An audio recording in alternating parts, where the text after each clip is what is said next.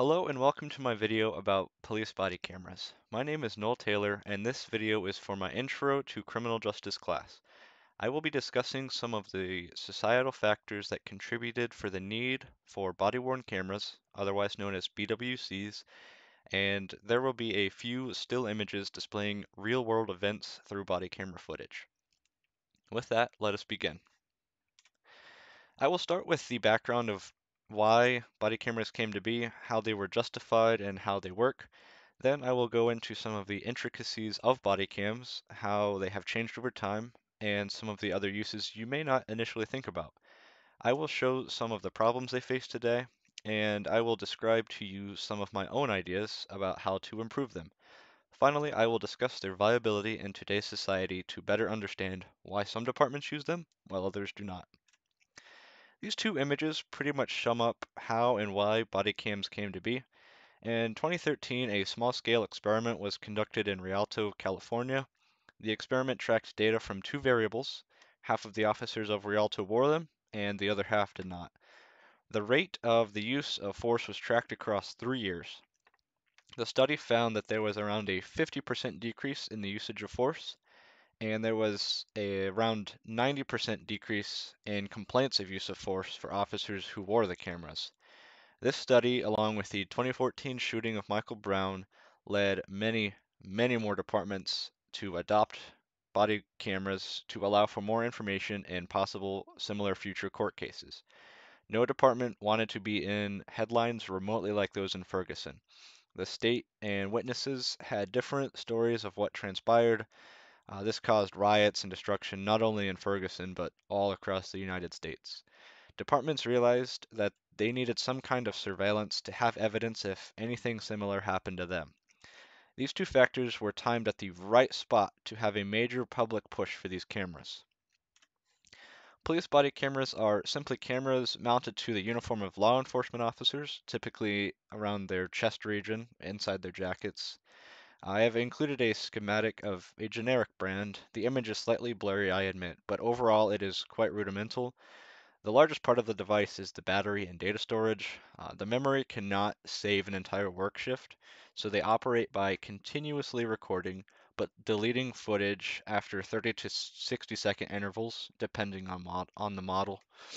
They will only save the data when they are activated to do so.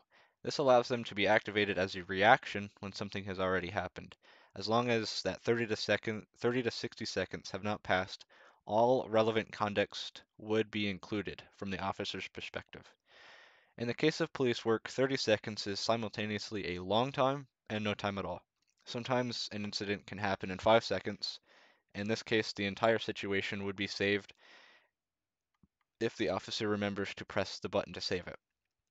If there was a slow lead up to a situation that went more than 30 seconds before the officer activated the camera, some context may get lost. I did a ride along with the highway patrol, and Trooper Sanders explained that when he opens the door to his vehicle and steps out, the footage begins to save, and when he returns and enters the vehicle, it stops saving the recording.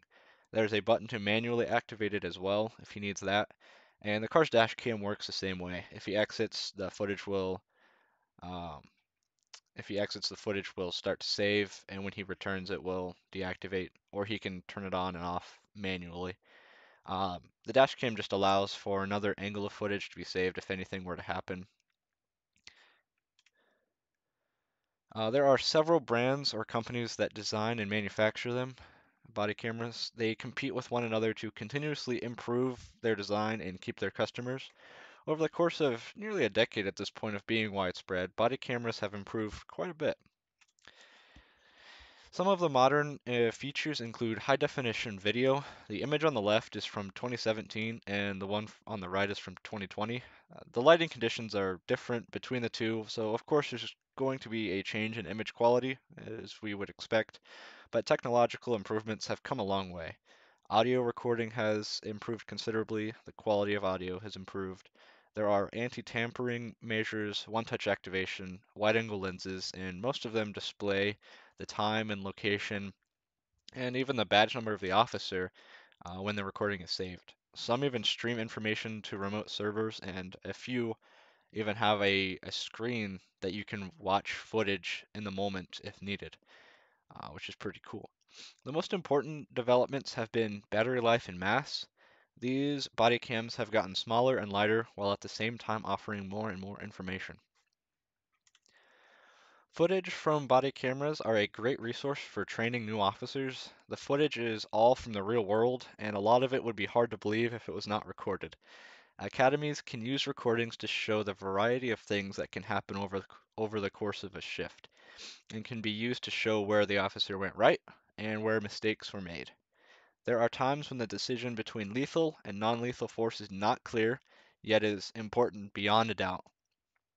Body camera footage can be used to show situations that worked well and situations that did not go well. The new officers can use what they learned to guide their decision-making process in the field. Nothing could prepare anyone for the split-second decisions they may be required to make, but something is better than the alternative. Tactical units often use footage to improve their strategy for both officer and suspect safety. Avoiding crossfire while surrounding a fleeing individual is very difficult, and body cam footage has been used to show good and bad practices. Storage and battery limitations necessitate that only small bits of a shift are monitored, but even then, large departments are spending hundreds of thousands of dollars yearly to properly save and safely store the recordings and information for record keeping. Oakland reportedly has 600 cameras, generating a total of 7 terabytes of video per month. All video evidence must be stored for a minimum of 2 years. So, multiplying the terabytes by the months, that is at a minimum around 170 terabytes of data constantly being shifted into and out of the system after expiration. The recordings contain sensitive information, including names, addresses, and other identifying information. Every recording is considered evidence and must be protected from deletion, editing, and tampering, and thus must be securely stored. Large departments set up private servers to store all of this, which is the majority of the cost to operate these body-worn cameras. The cost of BWCs can be millions of dollars per year for large cities. A critique of body cams is that they are supposed to tell the whole story, and some say that they only give an officer's perspective on a situation, and even then, they don't usually move around and show as much detail as the heads and eyes of an officer. Um, so improving body cameras can be done in a few ways. A few of the biggest problems with body cameras are that if they are not activated, they will not save what was recorded. There are augmented reality glasses that have been out for a few years that can project an image over a screen or a lens. There are also some body cameras that get mounted on glasses and can track eye movements for better accountability. If there was a way to combine these two aspects together, it could be helpful for not only remembering to record or to save the recording if there is a image you look at for say 2 seconds and then it will begin saving until you look at that part of the screen or lens again for 2 seconds. If a company did this, they could even improve that by putting the name of the streets in the corner as an easy reference or other relevant police information. Possibly even implementing a connection to NIBRs or other information archives so that dispatch is not required to be called to relay information. Cameras with or glasses with mounted cameras and eye tracking are becoming more and more common. There are actually gun cameras, but they are not common at all. This is due to a variety of factors, but added cost and the sheer rarity of shootings make them a hard buy-in for departments. However, shootings are when body cameras are needed most, and having a direct line of perspective of what the officer was pointing at and seeing could be very helpful in some situations. Departments are willing to pay these large costs because it is offset by a significant reduction in civilian complaints. Uh, Investigations are carried out faster of those complaints since video evidence can clear officers of wrongdoing or prove them of doing wrong. Um, and just lower lawsuit payouts in general, along with a lot fewer lawsuits as well. The lower risk of media coverage can save millions to billions of dollars for the nation as a whole, as stories cannot be constructed to fit the narrative of the day. Economies of scale and risk assessments are factors in determining which departments utilize BWCs or not. The larger the department, the more benefits body cameras have, and the smaller the department, the more downsides there are, not to mention the generally lower budgets they have. Overall, body-worn cameras have benefited the public over the last decade by reducing the use of force by a wide margin.